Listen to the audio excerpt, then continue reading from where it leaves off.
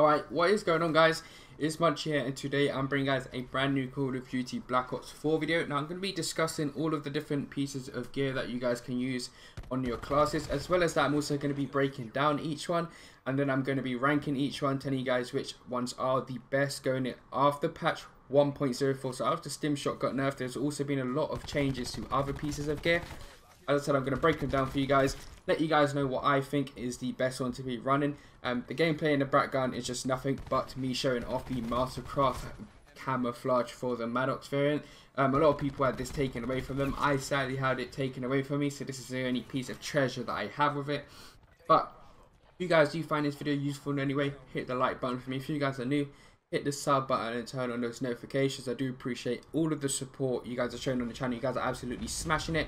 But let's start off talking with the Stim shot. Now the Stim shot, the basic description for it is heal faster and more often while maintaining control of your weapon.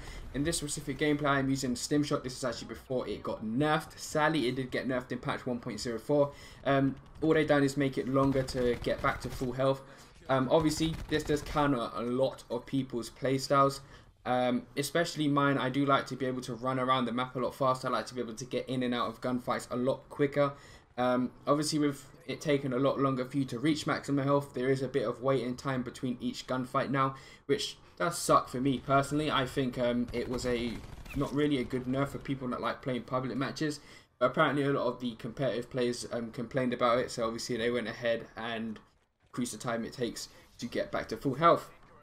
I think now a lot of pub stompers and a lot of players that did go for streaks and went for nuclears, this probably isn't your best route to go unless you're going for some like insane fast gameplay. There's no real need, or no real there's not really a point of using it, if that makes sense. The only thing it does is it heals a bit faster and you can heal a bit more frequently compared to not having Stim shot on, which does suck a lot, but I mean it happens. It got nerfed. It's not really that good. Right now I'm still currently running with it, but I am probably looking to change very soon depending on what I'm doing. But Stim shot, obviously that's just my opinion on it. Next one I'm going to be talking about is equipment charge, which this one's actually pretty interesting. I think if you're running something like Recon, Crash or Seraph, I think equipment charge could be really good. You could probably stack up a lot of score running Crash. With it, obviously, equipment and specialist weapons recharge faster. Obviously, if you're getting off that specialist a lot faster with Crash, your teammates are getting more health, so you're helping out your teammates. Not only that, but you're also getting a lot more score for it. Obviously, you get your ammo box a lot faster, so every time somebody takes some ammo, you get score for that as well. So as I said, not really a bad choice to go if you're somewhat of a support specialist like Recon, Crash, or Seraph.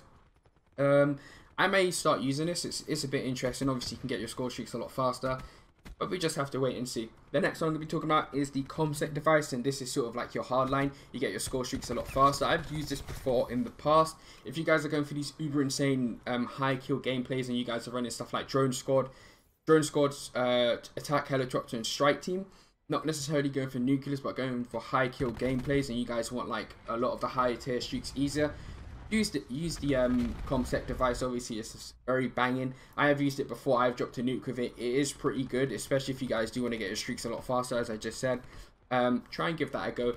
The next one we'll be talking about is body armor. This did receive a minor nerf. All they did is that any attachments that increase damage, basically it wouldn't count towards that.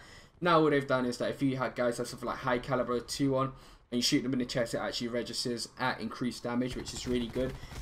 So obviously you get increased protection from initial bullet damage and reduced movement speed while it's equipped. So I have used the Titan basic standard class that you get whilst before you get creator class, and the penalty, the movement speed penalty for armor is absolutely ridiculous. You do run pretty slow, but I mean if you put on lightweight, you can sort of somewhat counter it. I think body armor is really effective on this game. Not only that, but it's really annoying. It sort of forces the players to have to run FMJ. If you guys are a really good player, you guys are running body armor, you can obviously win a lot more gunfights. You can sort of cheese your way in and out of gunfights.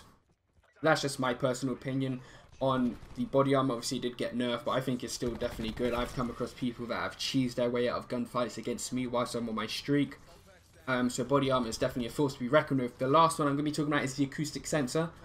Obviously, if you guys follow me on Twitter, I have a big hate towards the acoustic sensor. I think it shouldn't be in the game. What it says it does anyway, is enemy movements are easier to hear. So sort of like awareness. But if you guys did play Black Ops 3, it gives you a sixth sense as well. So it tells you where they're coming from. If they're coming from ahead, to your right, to your left, or they're behind. It's really effective for the average player. It makes him a lot easier to just get kills.